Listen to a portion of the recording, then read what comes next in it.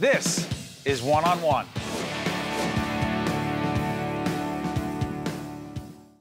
Maura Collinsgru is Healthcare Program Director at New Jersey Citizen Action. Good to see you, Maura. Good to see you, Steve. The Affordable Care Act changed the way people interact with the healthcare system. That sounds a bit jargony, but what does it actually mean? Well, what it's actually meant is millions more people getting coverage. Here in New Jersey, 700,000 have come in to coverage under the Affordable Care Act. So it's done a lot to create greater access to health care for New Jerseyans as well as people all across the country. Okay, but in terms of the information people need and what is accessible to them today, yes. Doesn't it put more pressure on healthcare consumers in a way that they were really never prepared for? And how do they get prepared to access the system, get this information, and be informed consumers? Right. Well, part of the problem is that the information consumers need oftentimes is not available to them. For example, consumers just coming into coverage don't necessarily always know how to utilize the coverage they've just been given. So for consumers who've just purchased health insurance, maybe they've never had it before, they don't know how to actually utilize the benefit. The other issue for consumers clearly is also affordability. Even though consumers have purchase the coverage and have financial assistance to do so, we have 4 out of 5 New Jerseyans who've signed up for coverage through the marketplace do get financial assistance. The healthcare marketplace. Yes. But what is often the case is that once they have the insurance, affordability becomes an issue because they have deductibles, they have co-pays, they have co-insurance. All of these things are more out-of-pocket costs that for many people become really a burden. The other issue that we have is often the transparency and information consumers need to actually use their health care coverage is not really available to them. And if it is, it's very difficult to find. So how do you deal with those things? First of all, how do you deal with the increasing costs, or costs that they didn't expect? And secondly, how do you deal with the complexities of insurance? I mean, I've been insured all my life and I still can't understand it. My wife does it for me. So how do you deal with those things? One of the things that we're trying to do as healthcare advocates is trying to increase the health literacy, do education to help people understand what these actual terms mean and how to utilize the insurance. For example, what is a deductible? What is a copay? What is co-insurance? And helping people to really choose the plan that's best for them. One of the other issues we have, though, is that consumers are always trying to catch up, right? The insurance companies and the providers are still in the driver's seat. Consumers are in the car, but we're certainly not driving healthcare reform. We're more responding to it. And one of the issues that we have is that there needs to be more transparency. There needs to be more transparency about what providers are in the network, what the costs are. Currently, there is no way for a consumer, even those who are insured, to easily find what the cost of their care is going to be. Why is it so difficult? That's a very good question. Put this out for a second, because Raf and I have talked to, I mean, both on this program, our other caucus educational corporation programs. Raf is one of the 3 great anchors on Metro Focus.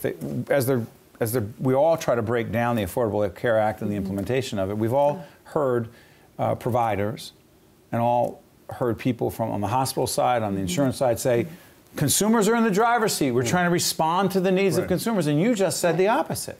I did just say the opposite because consumers are in the car, but they're not driving, right? We're responding to what is being put out by the healthcare system. And what we would like to see as consumer advocates is more consumer engagement up front.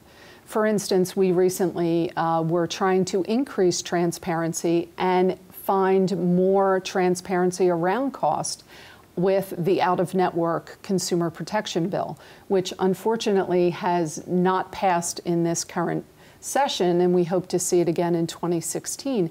But consumers, even those who are insured, can go into an in-network facility and be treated by someone who's not part of their plan and be surprised by after the fact. But hold on, say Raf goes in, he's very healthy, so he very rarely has to go, but except it goes in for preventive care. He goes in, well care, whatever you want to call it. He goes in, he thinks he's in network. Well, isn't it the job of the healthcare professionals to say, Raphael, just to go through this, we're not in your network or we are in your network? Don't they tell him beforehand? Yes, and what I would say is it is their job, and what we're saying is that that disclosure needs to be complete and it needs to be timely. So if your primary physician who is doing your care is in network and you're in a facility, in a hospital, that you are receiving treatment that is also in your network, you actually could encounter or be treated by other providers who are not in network. In that hospital? In that hospital. And where there's no choice, consumers need protection. Unfortunately— Meaning he can't leave. He cannot leave. Right. So, for instance, your anesthesiologist may be out of network. Wow. You know, someone who, a pathologist. And that would be a big bill. So hold on, refs, I hate to go into these details, got a few seconds left. Refs going in for a minor procedure. Yes. They're ready to do what they have to do. Yes. They find out, get this folks, that the person that's supposed to put him, you know, under, not in network, and Raf now wants to argue. Right. He's not in a particularly good position to do this. Exactly. He's not in a good position. The other thing is that yeah, I'll do without you this time. There's some protection now. There's some protection now, but what needs to happen is there needs to be a standard where there's no choice. There's protection across the board, and that's not the right time all consumers. For it. That's right. Clearly. Raphael, we hope you don't face that situation. Well, thank you for your concern, both of you. It's a very serious situation. I'm not joking at all, but thank you, Maura. Appreciate you laying that out. Raphael, good health to you and everyone in the public broadcasting family in 2016. One-on-One with Steve Adubato has been a production of the Caucus Educational Corporation, celebrating over 25 years of broadcast excellence. Funding for this special edition of One-on-One with Steve Adubato has been provided by Barnabas Health, the New Jersey Education Association, the law firm of Gibbons PC, New Jersey Resources, NJM, NJ Best, International Union of Operating Engineers, Local 825, and by these public-spirited organizations, individuals, and associations committed to informing New Jersey citizens about the important issues facing the Garden State, and by Employers Association of New Jersey. Transportation provided by Airbrook Limousine, serving the metropolitan New York, New Jersey area.